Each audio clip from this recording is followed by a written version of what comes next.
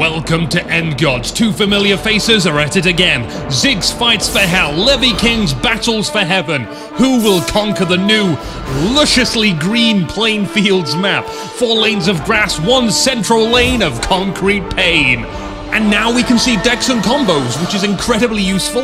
The Shinobi and Dryads are out, safe, cheap starts, and it's all about how these players react to these starts that causes a chain reaction of events to blow up until the end of the game. Let's look at these decks very quickly, though. We've got Hades and Zeus, Prime Gobies for mana regen.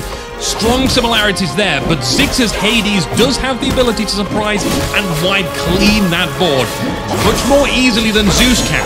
So Levy Kings needs to watch out for that. The Frost Wolf 2, though, is interesting to see from Ziggs.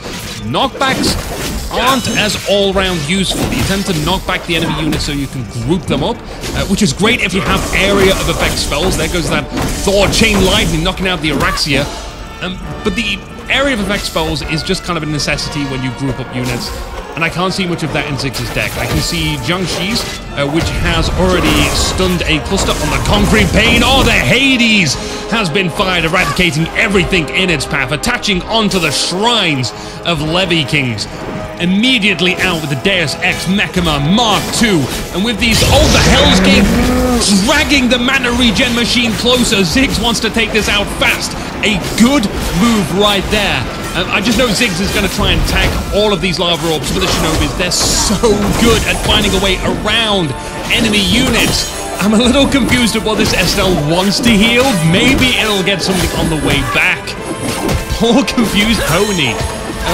Ziggs needs to be careful, though, with his mana.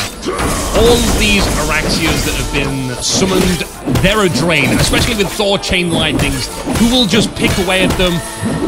Maybe the Jiangxis can absorb some of the shots to keep them alive longer, since you do get 5 of them, 1 down each lane. Anything to keep those Araxias alive for longer would be good for him. And I'm starting to sense Levy Kings wants to focus heavily in 1 or 2 lanes. You can see this cluster of units, and this is it, the Hell's Gate. It's like the only main area of effect Ziggs has that actually does damage. And it's pretty low on damage. That's not going to kill Thor, or Red Boy, or Perseus, or anything that is being healed by Estelle. Dryads and Estelles, heavy healing, and you know what? Since there's very little area of effect, he could totally do that. Ziggs doesn't have any big burst, big AoE. Honestly, what's stopping him? There's some Jiangxis, which is stunning him, but that's only helping create a bigger cluster in the long run. What Ziggs kind of needs is to get these lava orbs in the back with Shinobis. Try and focus maybe on the bottom and top lane. I mean, even the top lane now is starting to cluster up. We've got 3 lanes with quite a lot of units in them, building up continuously.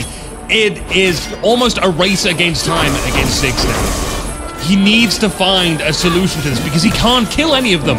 They're not going down, they're being healed up. I would say, honestly, use the Hell Gates to drag them back towards Levy Kings' base. Delay them for as long as possible whilst you try and hit their shrines. Because that is not going down. His base is going down so fast, it's gone. It's match over. Congratulations, Levy Kings. What I'd call a traditional heavenly win. Ziggs really struggled with his deck at hand. It wasn't the deck to kill with, it was one to delay. Could it have worked? Maybe. Interesting idea, and props to that. For now, though, my name's Inuki, and I hope you've enjoyed this cast. And this has been EndGods.